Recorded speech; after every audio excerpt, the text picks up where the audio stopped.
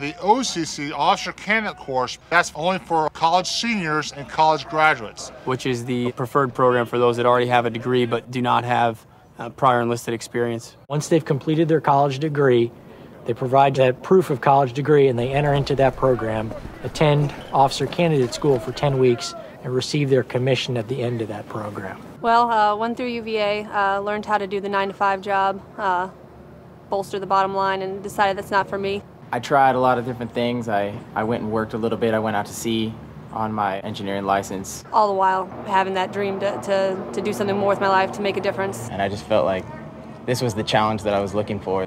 I found out that this is right for me and that I'm very excited about pushing forward and being a Marine Corps officer. When I graduated Penn State, I was actually very eager to report to training. University Hayward. Embry-Riddle Aeronautical University. College of William & Mary. University of California, Berkeley. Yale University. Georgetown University. Fordham University in New York City.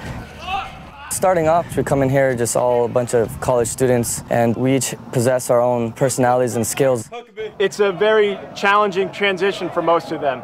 It's a lot more intense than their laid-back college atmosphere. Everything is challenging, and it really tests you. It tests your discipline. It tests your desire to be here.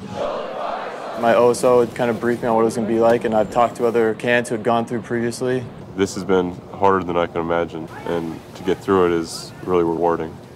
Couldn't ask for a better experience for the past 10 weeks, because this is just the beginning of what's hopefully to come. A lot of good training and a good career in the United States Marine Corps.